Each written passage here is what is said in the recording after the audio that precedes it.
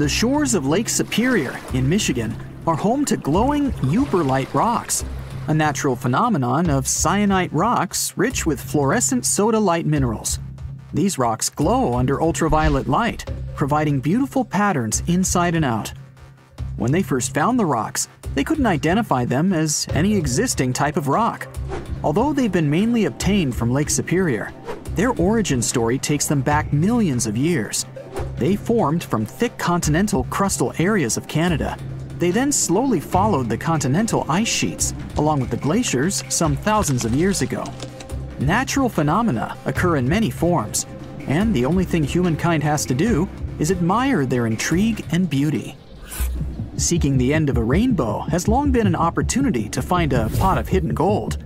This is an old tale that originates back to the time when Vikings buried their gold in Ireland.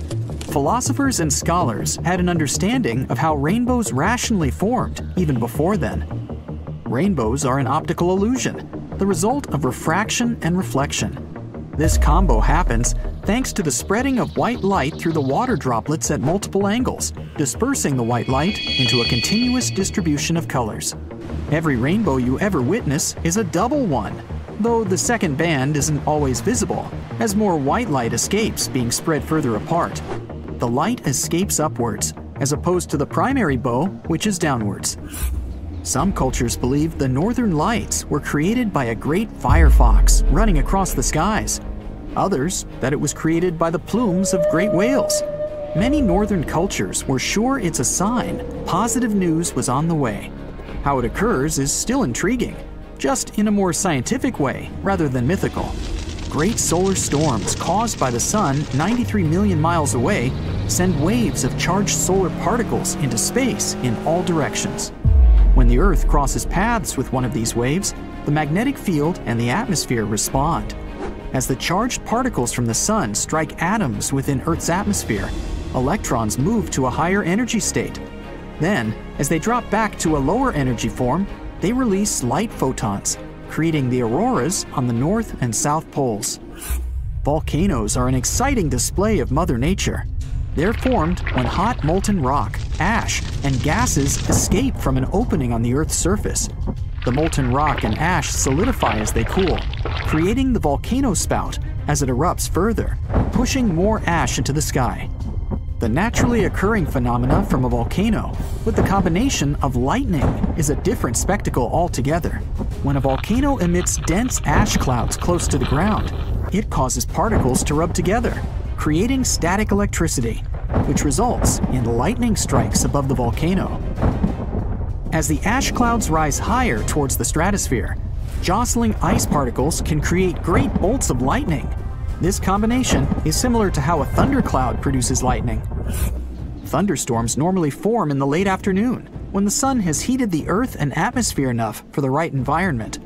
Warm, moist air rises into the cold air, causing condensation, and sending cooled airdrops of water into the atmosphere, where it warms and rises again. A supercell thunderstorm is likely to further transform into a tornado. It happens as the warm air rises through the colder air, causing an updraft, and rotates with fast winds blowing in different directions. As more warm air is drawn and the rotation increases, cool air in the jet stream with strong winds in the atmosphere provides further energy to feed on. The moist air forms a funnel cloud that grows, descending to the ground and spawning a tornado. The USA has the most tornadoes in the world, around 1,200 per year. They're also some of the most destructive and far greater in size than anywhere else. They're especially bad in the so-called Tornado Alley, with mid-level dry air coming from the Rockies, along with cold air approaching from the northern half of the continent. The fallen civilization of Atlantis has been a popular myth, romanced by science fiction and other beliefs. Many locations have been theorized for its true location. One of its many supposed whereabouts has been the Blue Eye of the Sahara, or the Richat structure. Although it's an interesting notion, this geological formation had built up over the course of millions of years. Volcanic activity initially lifted the entire landscape from around the eye, and, over time, eroded and collapsed upon itself. Eventually, it formed onion-like layers of rock, and the great eye that can be seen while flying above. Apart from being a marvelous sight, there isn't anything solid to claim Atlanteans actually resided there. There are several locations around the world with pink lakes. This unique color is a product of the right amount of sunlight and heat in a body of water with large salt content. Only specific microbes can withstand such extreme conditions. They produce and collect carotenoids. The carotenoids are a class of plant chemicals found in cells of vegetation to help absorb sunlight. As the microbes help create the pink algae, brine shrimp feeding on the algae also turn pink, as do flamingos' feathers as they feed on the shrimp and algae. For decades, the mystery of sailing stones in the desert has had people stumped.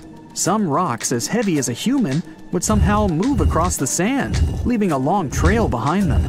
Yet, when observed, the rocks were completely motionless. It wasn't until advanced technology used to monitor their movements found that this wasn't some elaborate prank, and the stones didn't have a mind of their own. They found during winter that melting ice panels would allow the stones to move in all directions with the assistance of light winds. The rocks can travel up to 16 feet per minute. The Christmas Island crab is part of an amazing phenomenon once a year.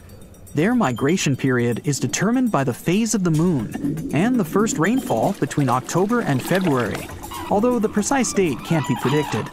Once the crabs have been prompted, they leave their homes amongst the forest and migrate in massive hordes towards the sea.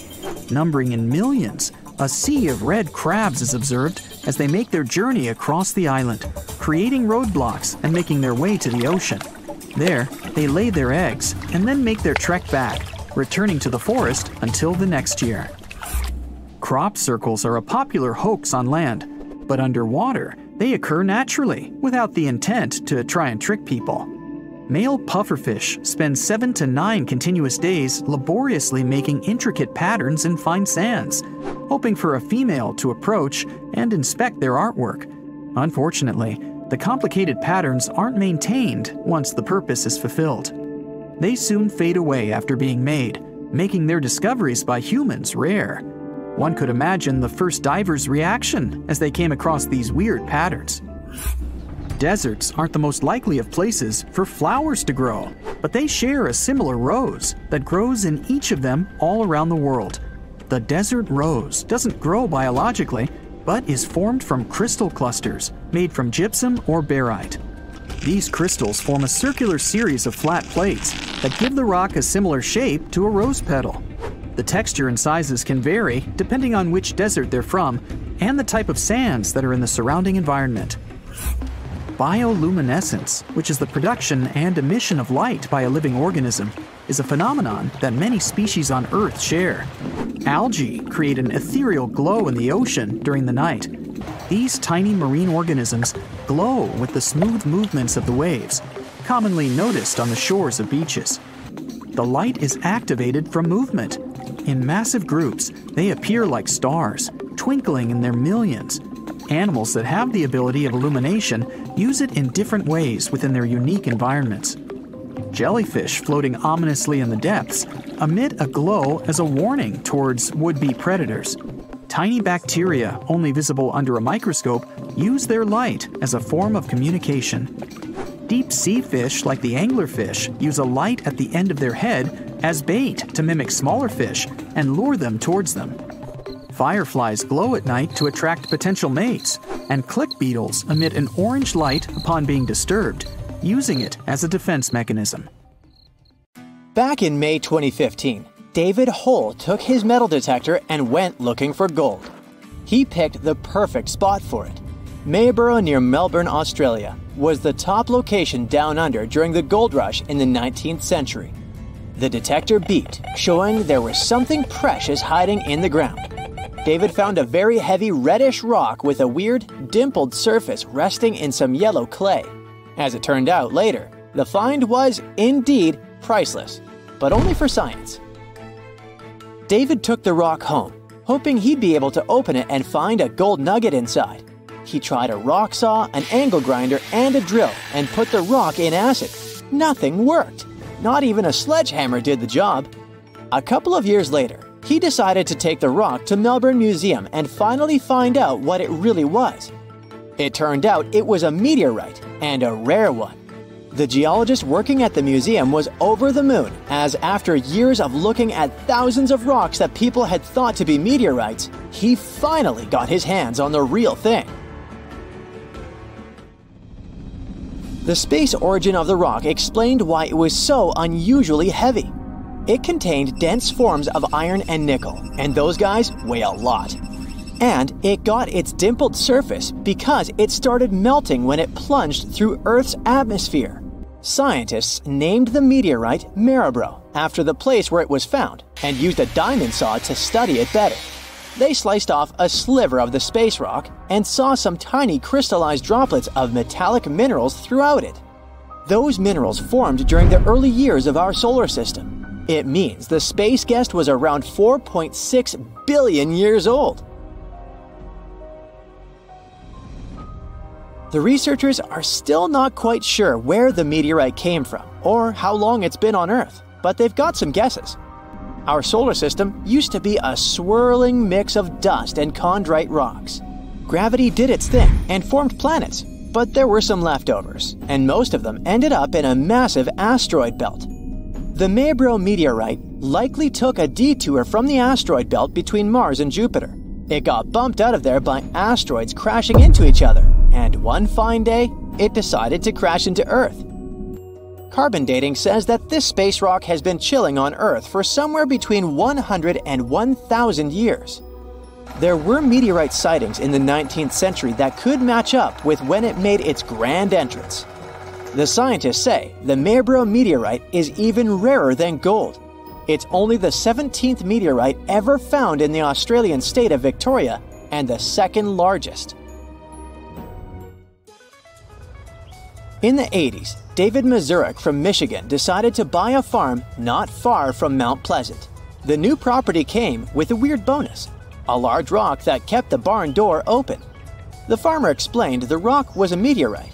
It had literally fallen from the sky in the 30s. The farmer and his father found the crater the meteorite had left and dug out their guest from space, which was still warm. They couldn't think of a better use for it than to serve as a doorstop. I mean, what else can you do with a meteorite? The new owner got to keep the unconventional doorstop and must have grown fond of it. When he was moving to a new home, he took the rock with him and used it for the same purpose for another 30 years. Sometimes David would let his kids take it to school. It must have gotten some easy A's in physics and astronomy. Then he heard that other Michigan residents find and sell pieces of meteorites for some serious cash. Since his piece was an impressive 22 pounds, he decided to take it to Central Michigan University to find out its value.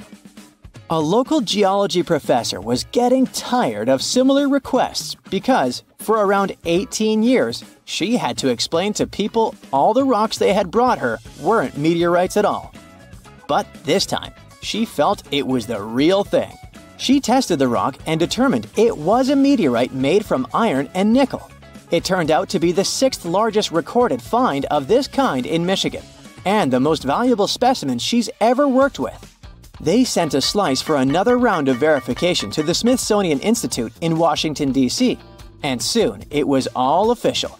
It turned out that the meteorite was a piece of an early solar system. The Smithsonian and a museum in Maine offered some good money for the space rock. Mazurek decided to sell his meteorite to Michigan State University's Abrams Planetarium for $75,000. He generously shared 10% of the money with Central Michigan University's Earth and Atmospheric Sciences Department, where they confirmed the rock's true identity. I hope the money he was left with was enough to buy a new doorstop. While some use meteorites as furniture, scientists have found a way to utilize them to extract oxygen from water on Mars. Traveling to the red planet is impossible without oxygen. We need it both to breathe and fuel rockets for a return trip to Earth. The new robot, called AI Chemist, hunts down a compound that can kickstart a chemical reaction on Mars to produce oxygen. The compound is crafted from elements found in Martian meteorites. This planet only has traces of oxygen in its atmosphere. But scientists have found there's some liquid water underneath the southern ice cap of Mars and more water under its surface. So, they needed to figure out how to break down this water into its hydrogen and oxygen molecules using materials available on the red planet. The AI chemist analyzed 5 meteorites that either came from Mars or were similar to that of its surface. It used a laser to locate large amounts of iron, nickel, calcium, magnesium, aluminum, and manganese in the samples. These elements will be enough to produce more than 3.7 million possible molecules to break down water and generate oxygen on the red planet. Finding the right algorithm for this process would take us humans around 2,000 years, and the robot managed to do it in a matter of weeks. Using the meteorite compound as a catalyst, the robot managed to do its job in -35 degrees Fahrenheit on Earth, and it did so without any human help at all. Now the question is, if it will be able to do the same on Mars, where the atmospheric composition, air density, humidity, gravity, and other conditions are trickier than on Earth. Other scientists previously managed to produce small amounts of oxygen fit for breathing up there.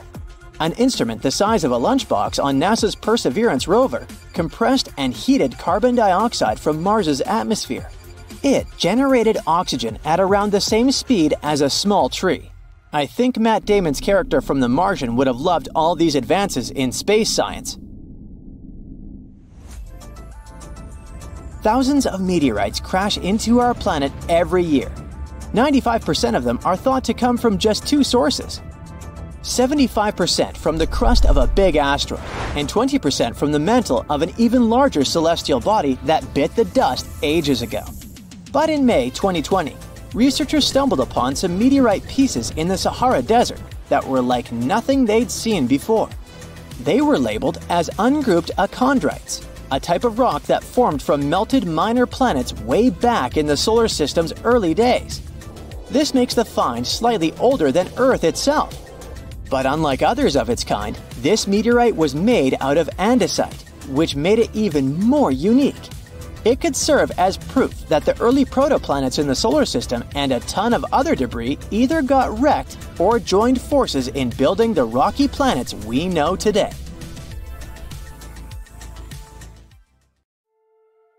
On August 2, 1996, huge, mysterious patterns appeared on an agricultural field in Chiselden, England. No one knew what kinds of symbols those were and who left them. As soon as the local news reported this, people immediately began to make their guesses. The most popular version was a message from a civilization living on another planet. The first crop circles appeared in the 70s in many areas across the US and England. Some compared these symbols to the writings of the ancient Maya. Others thought those were messages about the approaching apocalypse. But few doubted that their authors were from another civilization. But that geometric pattern in Chiselden was different from all the others because of an event that happened 8 years later. In 2004, a man from New Mexico found a strange stone 11 miles from Roswell. The rock had the same pattern on it as the crop circle in Chiselden. It's worth noting that Roswell became a famous place after, according to rumors and legends, a spaceship from another planet crashed there. Therefore, when the farmer found the stone and posted its photo on the internet, many people thought it was part of that spaceship. The stone was perfectly smooth, and the pattern was applied with incredible precision. But the most remarkable thing was its magnetic properties. It rotated counterclockwise when people put the magnet next to its northern part. When they left the magnet near the southern side, the stone turned in the other direction. Computed tomography and X-rays showed that there hadn't been any elements inside the stone that could cause rotation. It was just a smooth piece of rock. But was the Roswell rock really part of a spaceship? To answer this question, we need to move to England, the year 1976. An artist named Doug Bauer met his friend Dave Corley and invited him to create an impressive performance. At that time, people only learned about strange patterns in the fields from some books and records. And of course, none of these cases had been confirmed. The two friends understood that all this was nothing more than myths.